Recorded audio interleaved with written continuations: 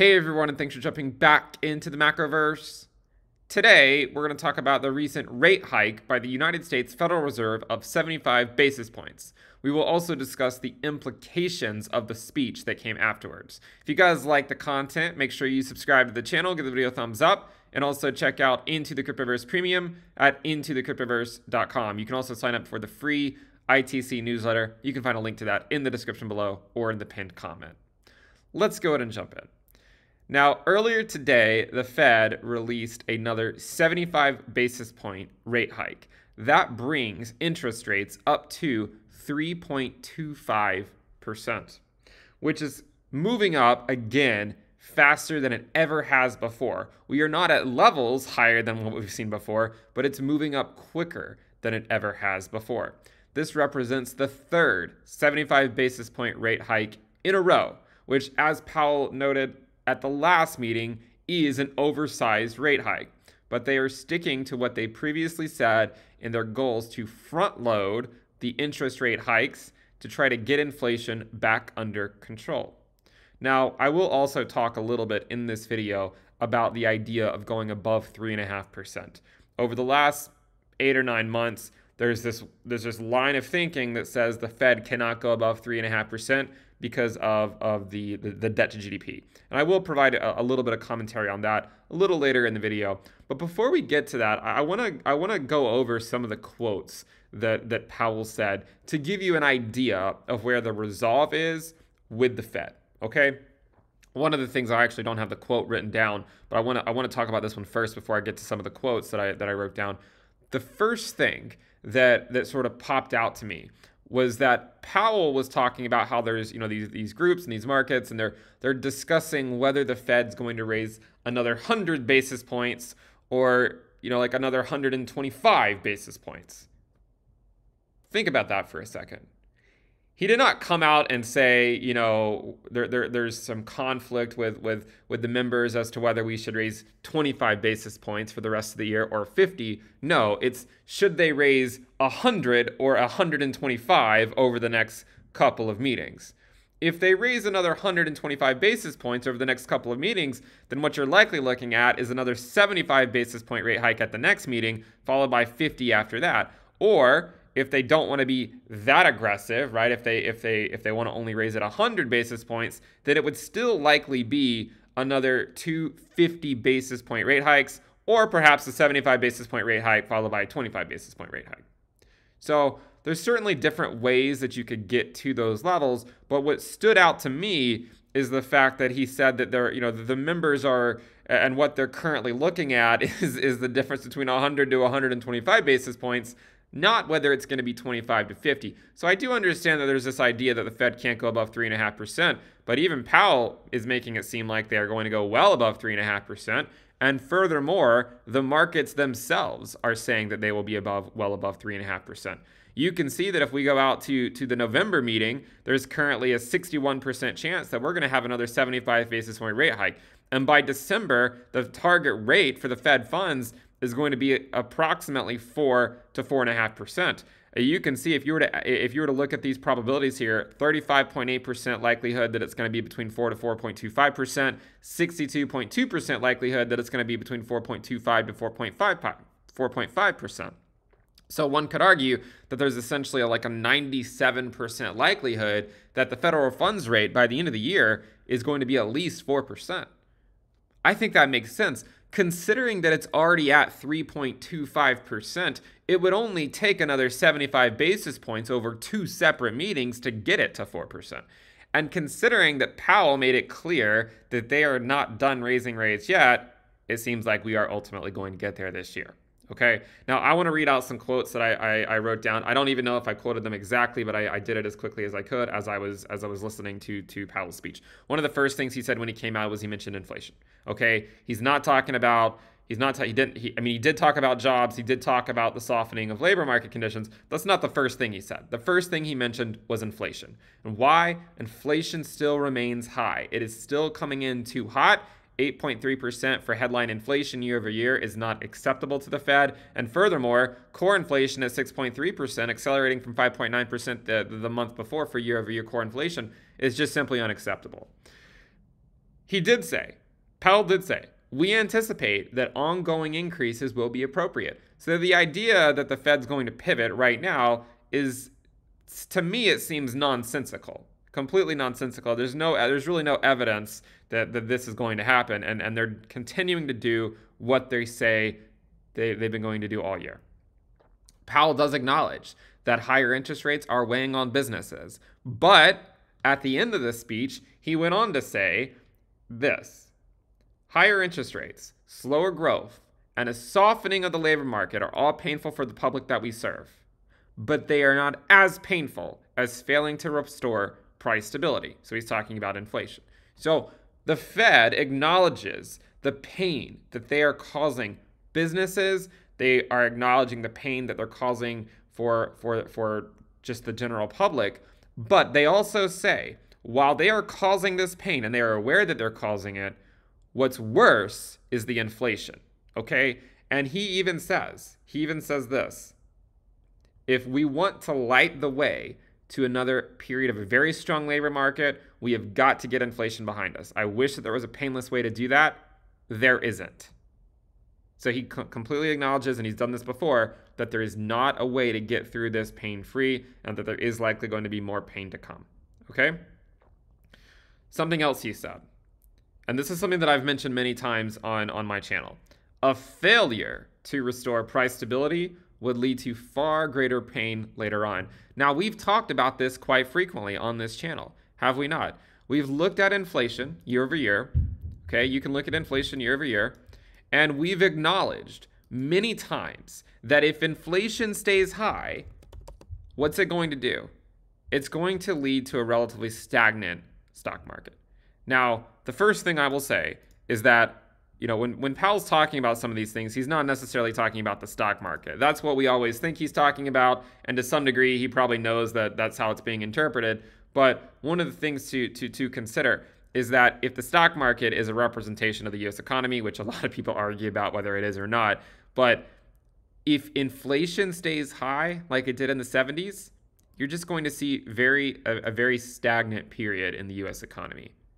Powell realizes this, okay? He acknowledges that this is the case, and he acknowledges that while the pain could affect you now by raising interest rates, right, it is going to cause some pain.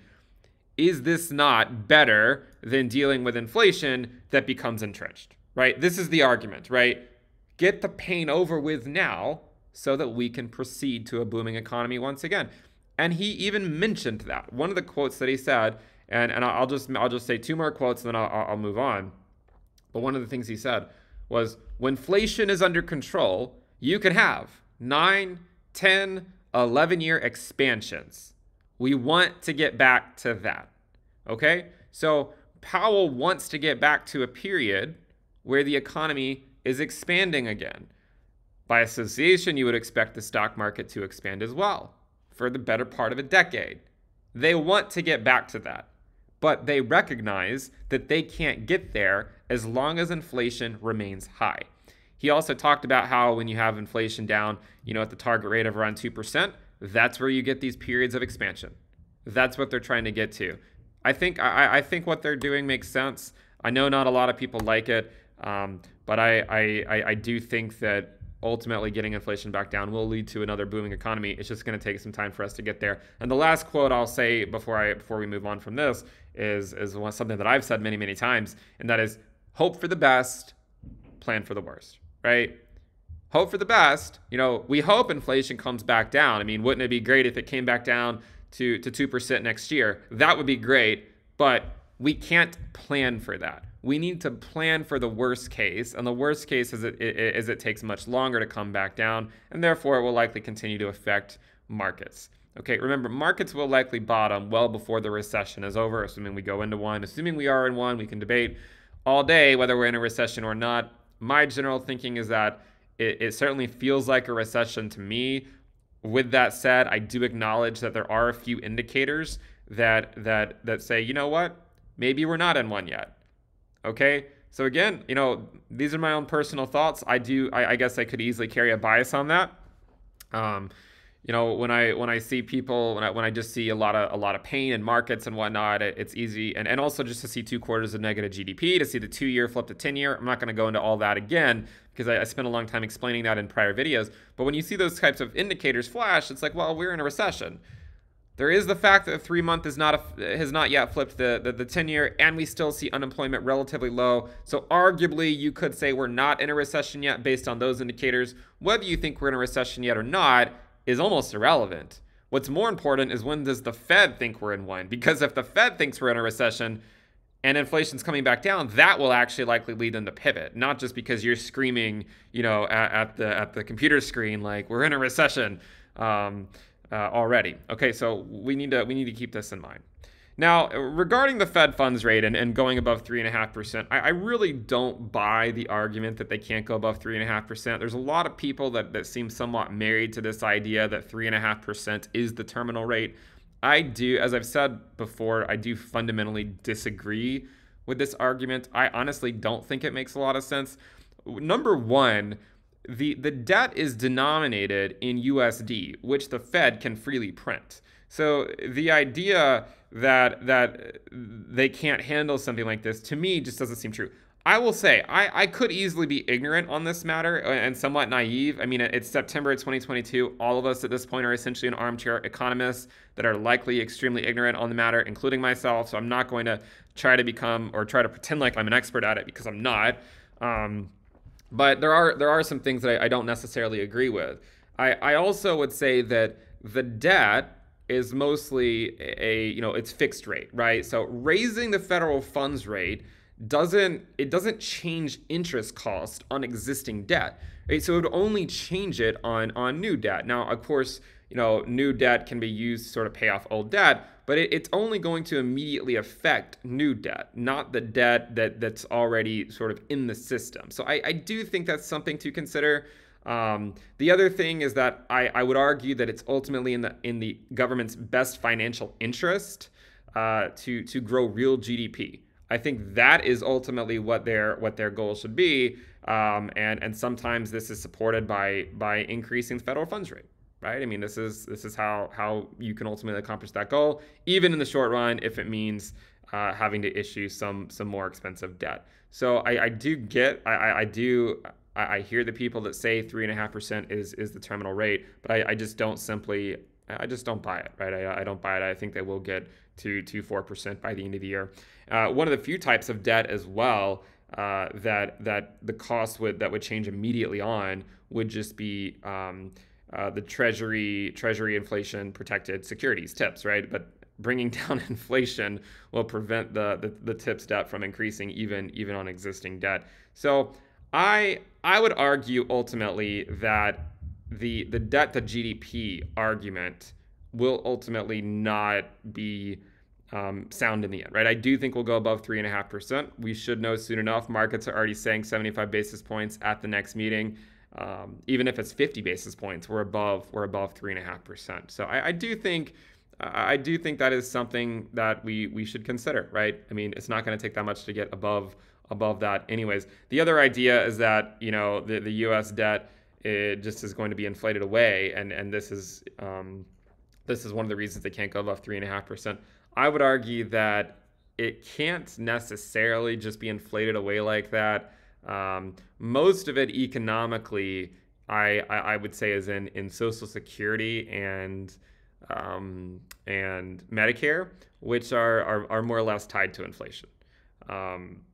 And so I don't necessarily think that argument is completely sound either. I think Social Security, of course, grows as wage growth grows, and Medicare grows based on medical inflation, and that the only portion of debt that can truly be inflated away, like a lot of people talk about, are essentially outstanding notes and bonds. But again, going back to what I previously said, I think the only long-term solution to grow GDP, the only sort of long-term solution is to sort of just grow GDP, so that whatever the percentage of taxes that you're collecting is ultimately a higher number. I think ultimately that is sort of my outlook. Again, I'm still formulating it. I'm not pretending to be an expert. I'm not. I just don't buy the debt to GDP argument as a reason that they can't go above 3.5%. And I think ultimately, time will tell. We'll know here in a few weeks. I mean, beginning of November, they're going to raise the federal funds rate again, more than likely. And it'll either go above 3.5% or it won't. We're either going to be at 4% by the end of the year or we won't. And if we're at 4%, then I think that argument that people say is just completely out the window, right? We're either going to get capped at 3.5% or not. Markets certainly don't believe it, and I don't believe it. I do think that we will be closer to 4% by the end of the year. Markets could say, I mean, right now the most likelihood, the highest likelihood is actually 4.25% to 4.5%. Okay, I mean, this is a 62.2% chance of occurring. Now, what are the effects that this has all had on markets? It depends on what minute of the hour you looked at it. If you go look at Bitcoin, the 1 minute chart, well, what is this? What is, I say, volatility incoming on Twitter. You can't trust anything that occurs. You go up, you go down, right? You go up, you go down. You can't trust any of the stuff that occurs during these meetings. It's best to just plan ahead of time and you go into it and you just brace for impact, because every single time is a roller coaster. The NASDAQ is down a bit today, down about 1.2% at the time of this video. Just a few moments ago, it was all the way back up at at least the US 100 index was all the way back up to 12,000. Obviously, the US dollar currency index is pushing higher. We said that it probably would, and here it is, right? It continues to push higher.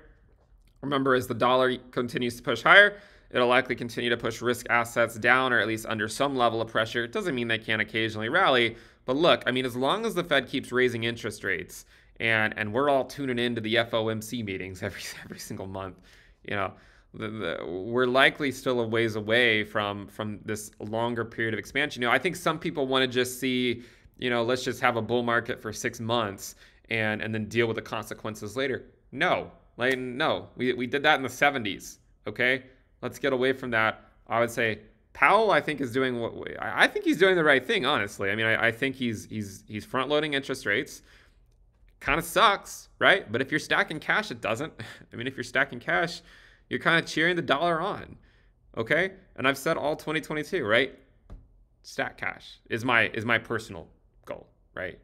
Not financial advice, doesn't be what you have to do, but certainly if you're listening to what Powell is saying, he acknowledges the pain that is being caused by raising interest rates, but he insists that the alternative pain is entrenched inflation, which we know how bad that can be, and we don't want to deal with that again. So let's just see what happens at the next meeting, okay? I'm guessing it'll be another at least 50 basis point rate hike. I'm guessing. So I would say minimum 50 is what I would expect at the next meeting, which should get the target rate at around 3.75%. And then after that, I would expect probably potentially another 50 basis points. Okay, so I would say 50 or 75 at the next one. I kind of hope for 75 if I'm being honest, but 50 or 75 at the next one.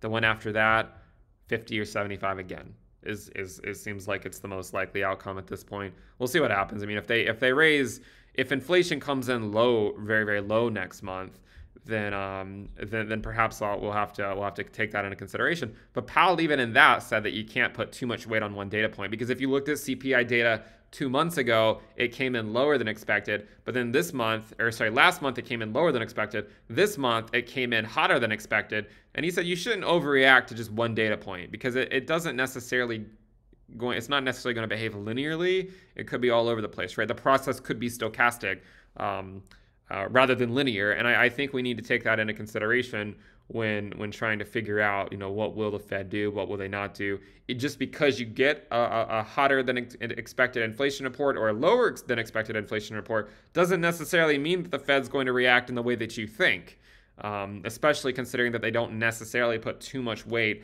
on any one data point. I think ultimately the market is trying to figure out if this is going to be sort of like a deep recession. This is the battle that's taking place, right, between the bulls and the bears. The battle that's taking place right now is ultimately, are we heading into a deeper recession? And I do think there's going to be continued battles for the end of the year. I don't really see any new all-time highs coming this year. I don't, but continued battles between the bulls and the bears for the duration of the year. As we get into 2023 and the Fed hopefully starts to see inflation coming back down, then hopefully we can start to sort of adjust our stance moving forward and try to come up with some general expectations for 2023 and 2024. But for essentially 2022, right? Cash is king. It's been king all year, and don't fight the Fed. Thank you guys for tuning in. Make sure you subscribe if you're not subscribed. Give the video a thumbs up, and I'll see you guys next time. Bye.